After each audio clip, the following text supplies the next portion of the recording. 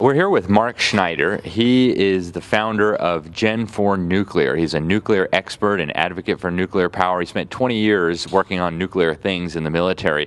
Mark, thank you for being with us. Thank you very much for having me. I appreciate it. So tell us in a nutshell, why should we use nuclear power? Isn't it dangerous and scary? Well, there's a lot of misinformation about that, but the number one thing I talk about with nuclear energy is right now in the United States, we have 10,000 years of energy available that we're just not using, right? It's literally, we call it nuclear waste, but it's not actually waste. We only consume about, 2 to 3% of the fuel that's actually in there because we use a very inefficient design. So the big thing I know that people talk about is they're concerned about the waste and they're concerned about meltdowns and weapons proliferation. But the way that the reactors are operated, that stuff can't be used for weapons. It's not useful, right? So that's the first thing we have to throw out. Whatever the waste is not good for weapons. That's not a thing. They have special reactors for that. All right. The second thing we talk about is meltdowns. Well, these new generation reactors are actually safe from meltdown, and more importantly, they can actually consume or eat nuclear waste as their fuel. So I could take use a quick analogy here to explain it. So I go to a nuclear power plant right now, and it has about 4.5 to 6 years of fuel. If I could wave a wand and magically create the same size reactor that operated off of as a fast breeder plutonium reactor, it would last 400 to 500 years with that same fuel load out in there. Wow. Right? That's how inefficient we use our current energy system.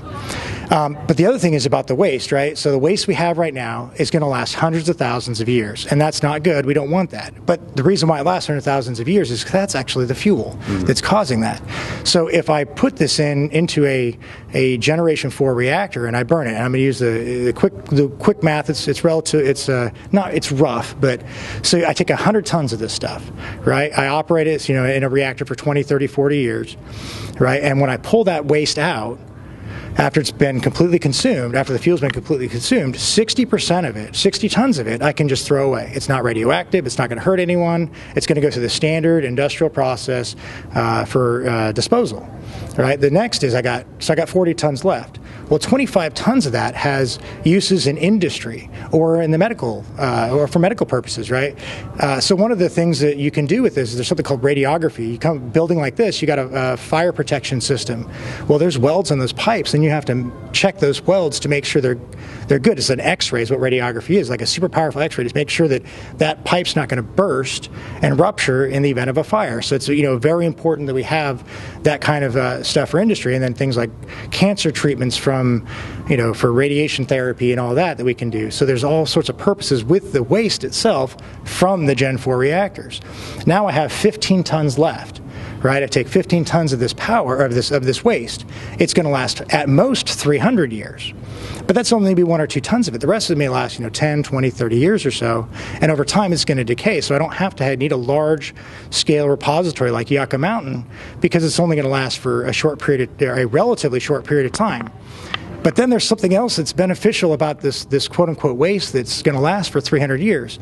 Well, it's perfect for nuclear batteries, and this is something I'm just learning about because I've never been an expert in that kind of stuff, so I'm getting my research on there.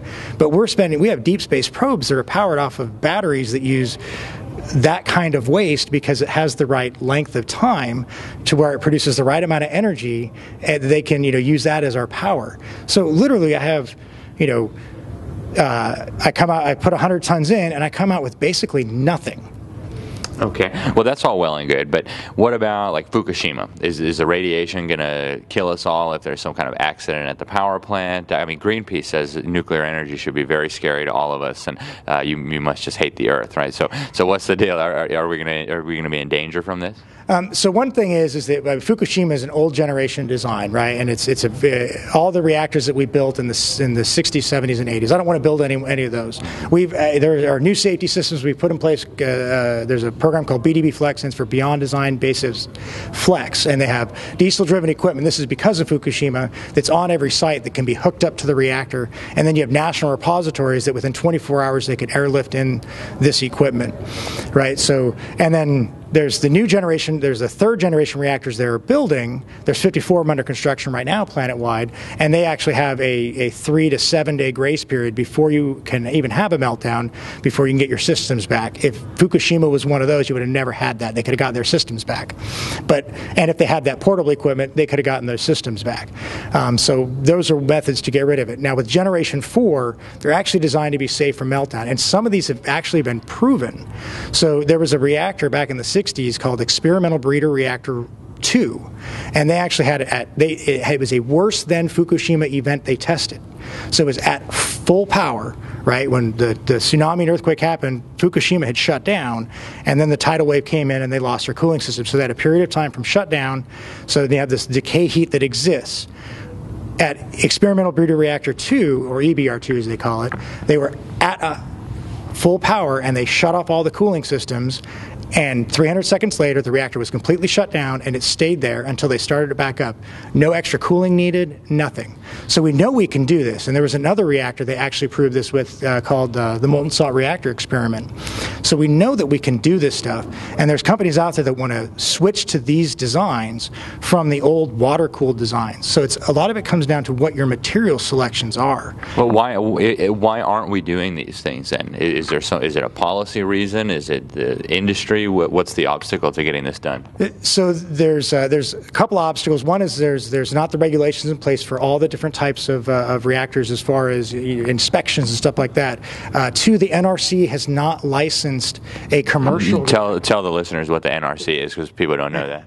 The NRC is the Nuclear Regulatory Commission. So they're the ones that license all the reactors for the U.S. And then there's different organizations for different countries as well. So they don't have the expertise, and they're having to kind of learn how to license these. So that's the second thing. The third thing is, thanks to the Jimmy Carter administration, we cannot reprocess fuel. So we have to repeal that regulation before we could even start doing this. Wow, very cool. And where do people learn more about this? Have you got a website, Mark? Yeah, I do. Yeah, it's gen4nuclear.com. GENIV is in the Roman numeral 4 nuclear.com. All right. Hey, thank you so much, Mark. I appreciate it. Thank you very much.